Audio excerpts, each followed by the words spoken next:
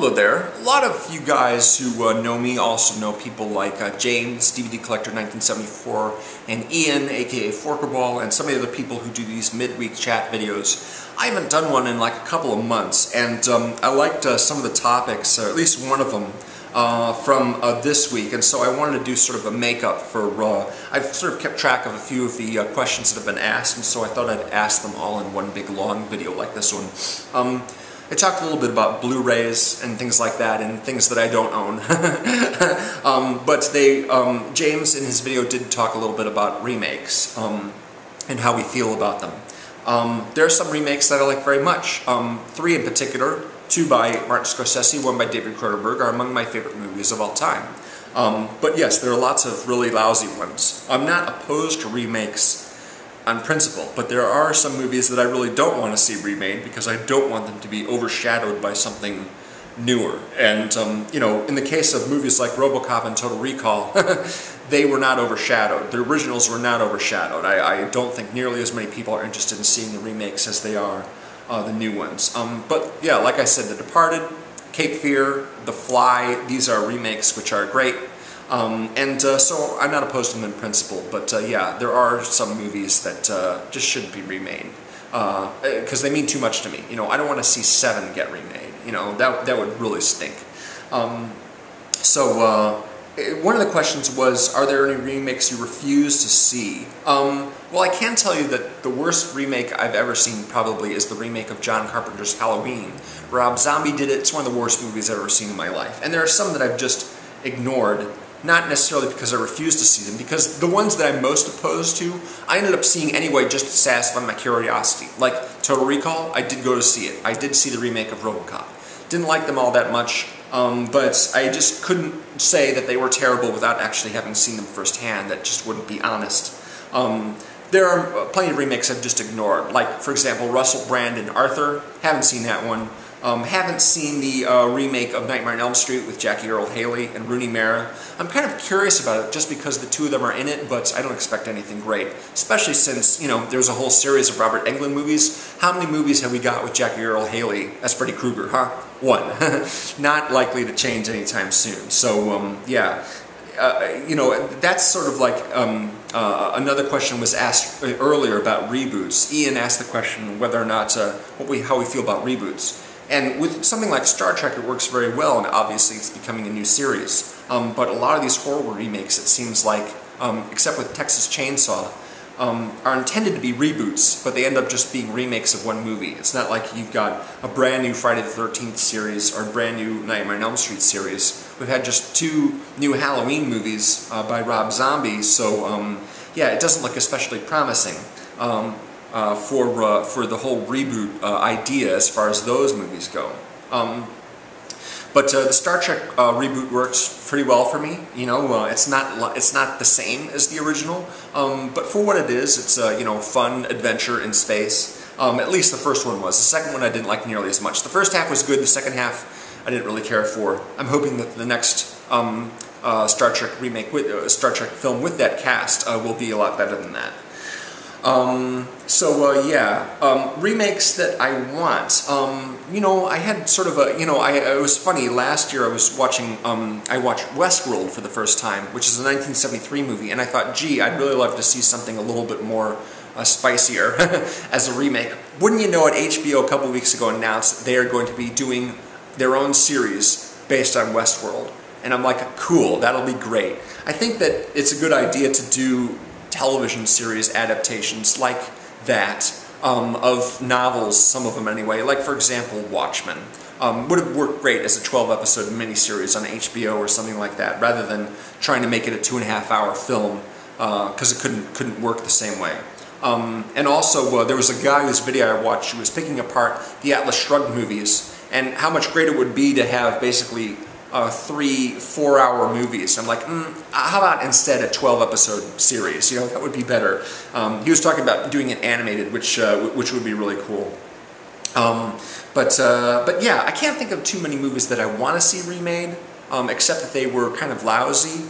And there's one particularly cheesy sci-fi movie called Free Jack with Emilio Estevez and Mick Jagger and Anthony Hopkins that I thought would be good if they, redid it and took the idea a little bit more seriously.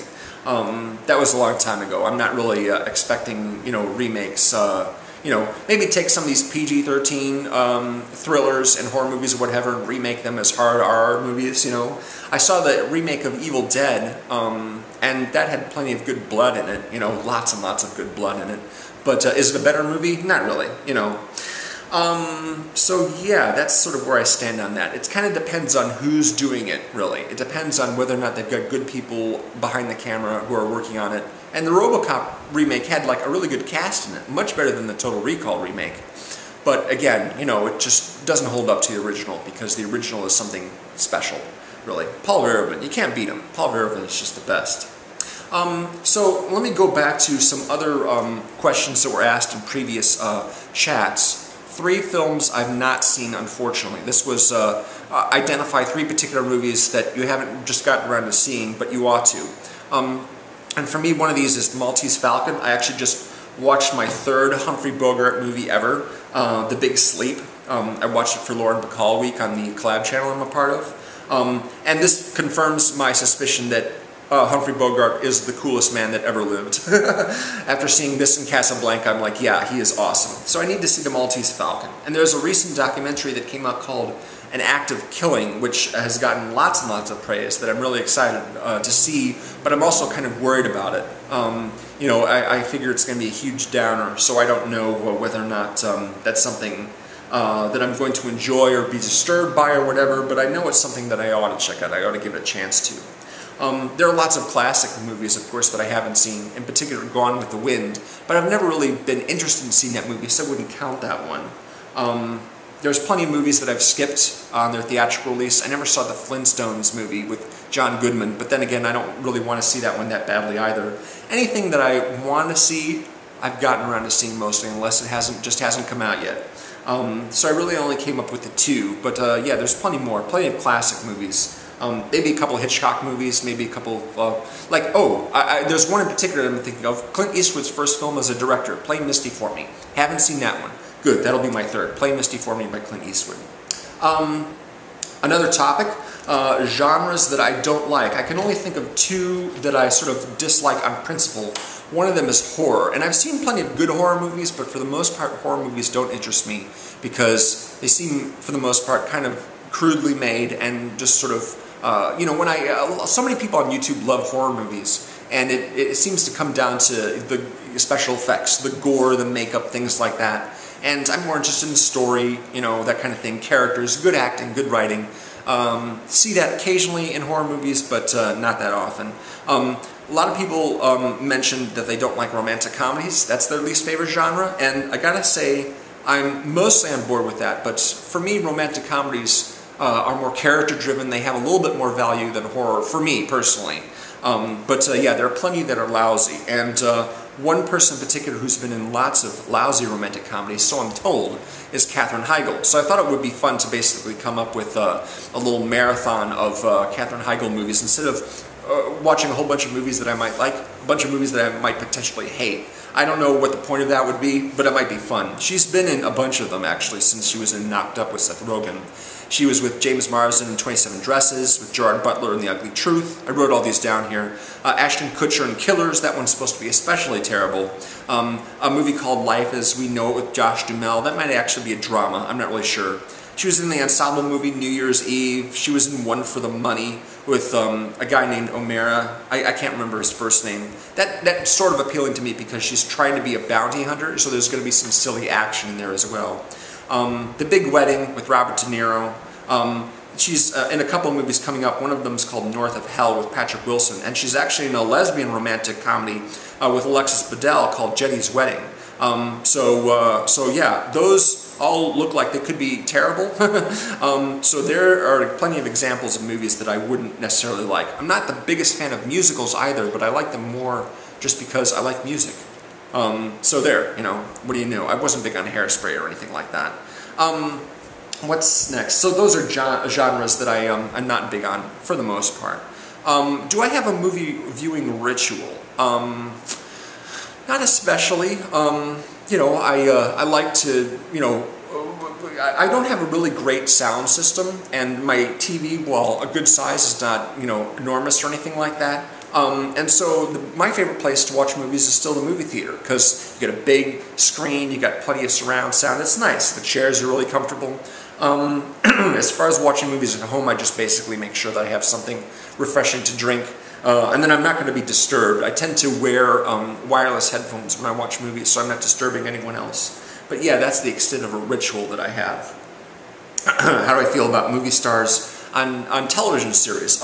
Great. You know, I mean, they're good actors. They belong on something that really sort of shows what they can do. A lot of movies are short on character development. They're more interested in spectacle to appeal to foreign audiences, whereas TV is more character-driven, dialogue-driven. It's great for actors to do television. So I'm looking forward to seeing Viola Davis in her new show, which she plays a law professor. But yeah, you know, I mean, the more good actors they get on TV shows, the more likely people will be able to see them. And having, you know, big movie stars on TV show can't be a bad thing.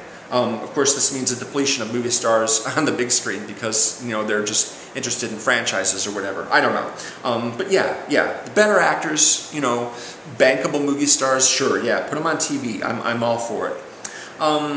Ray asked a question in one of his videos. This isn't exactly a midweek chat video, but he was talking about, he had a couple of videos in which he would ask people questions. So I thought I'd include this one. Is there any movie that you immediately rewatched after first watching it? You know, like right when it ended? And for me, that's The Goonies. Definitely The Goonies. My brother and I were home one night and we had rented the movie. We'd never seen it before. So we watched it. As soon as it was over, we were like, that was a lot of fun. Let's watch it again. So we watched the whole thing from the very beginning again. It had been talked up quite a bit by friends of ours. Other than that, I actually had a contest a couple years ago in which I asked people to recommend movies based on the premise that I would be watching them twice in a row. And some of them didn't work out so well, but others actually kind of were good that way. The only other movie that I can think of is The Social Network. When it was over, when I first saw it in the theater, I went to the restroom and then I immediately went and watched like the first half of it again just because I like the dialogue so much and I just couldn't get enough of it. Claire, LunariaClair, who sometimes interacts with the main guys in this midweek chat, she did a video a while ago on performance capture and how she felt it gave the actors too much credit and the animators, the guys behind the scenes, not enough credit. And the more I read about Andy Serkis and the things that have been going on with the movies that they've been in, I have to say I have to agree with that. I've been giving the actors more credit than they deserve probably when I describe what performance capture is. Yeah, animators have to do a lot of work after the actor takes off his rig and the suit with all the little markers on it and everything like that. So yeah, totally in agreement about that. But performance capture is great for taking a character that requires too much makeup or too much alteration of the human body and giving it the that taste of the human performance, you know, like Davy Jones, for example, in Pirates of the Caribbean. Bill Nighy played him, and that character would not be the same, would not be as effective if it didn't have an actor, you know, doing the body movements and doing the dialogue for the character itself. So that worked out great. That's probably my favorite example of performance capture is Davy Jones.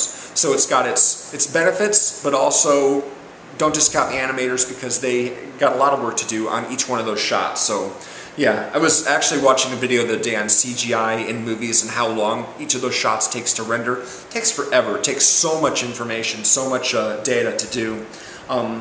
Yeah, it's a partnership, you know, and so shortchanging one side over the other is not a good thing. Last question here that someone asked a while back, why am I a movie fan?